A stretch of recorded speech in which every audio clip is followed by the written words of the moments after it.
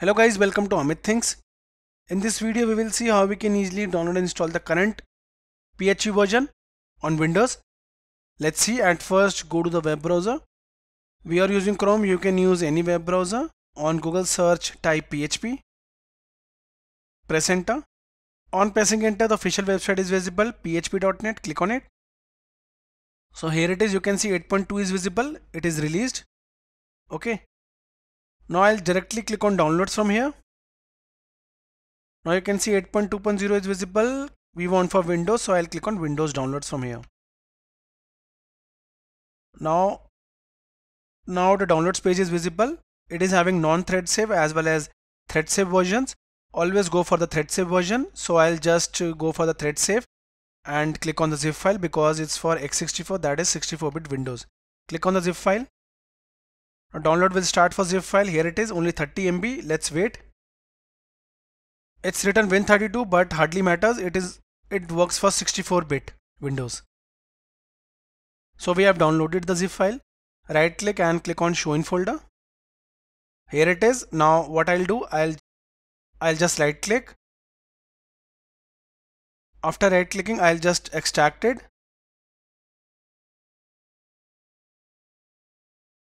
Okay, extract it. We have extracted it. I'll right click and rename it. Here it is, rename. I'll just change it to an easier one, that is PHP 8.2.0. That's it. So when I'll double click, here is our files. What I'll do, I'll just right click and copy this. Copy this, that's it. Now go to C drive. Here it is, we have reached the drive section, C drive. Click on program files and right click and paste the same file. Click on paste. Continue, allow it because it's our admin drive. Here it is, double click and these are our files. Okay, what I'll do, I'll just right click and copy this path. This is what you need to do to set the path, minimize. Now I'll go to start. I'll type environment variables. Here it is, edit the system environment variables, click on open. System properties, advanced tab, click on environment variables. Here it is. Under system variables, go to path section. The following path variable, double click. Click on new and right click and paste the same path which we just copied for PHP. Here it is, that's it. Click on OK. OK and the last OK to apply it. That's it. Go to start, type cmd. Click on open.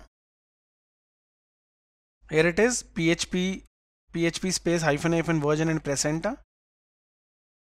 Here you can see PHP 8.2.0. That means we successfully installed PHP on Windows. Now I'll just minimize it and let's create a program quickly. Go to the drive. Let's say I'll create a program in D drive. Right click. Create a new text file. I'll name it Amit and I'll just remove .txt and type .php. When I'll keep the cursor, it will ask me. Here it is. You want to change the file name extension? Yes, I'll change it to amit.php. Now the file is PHP source file. If you're not getting all these extensions, what you need to do on Windows 10 and 11, you need to search for the settings. Go to view, click on show and click on file name extensions. Okay. That's it.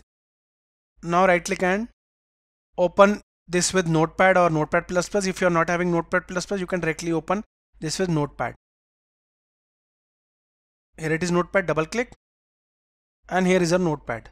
Now I'll quickly type a PHP program, a one line program. So program gets enclosed under the following. Now I'll type echo and I'll just type this. Okay. Go to file and click on save. Minimize. Now go to cmd. Now to run it, we need to go to the same path. This is just the D drive. So what I'll do, I'll just go to here, type D : and that's it. This will change my directory. Here it is, we are inside a D drive. Now when you will type dir, you can see all the files and folders are visible for this directory. So what we want, we only want amit.php, that's it.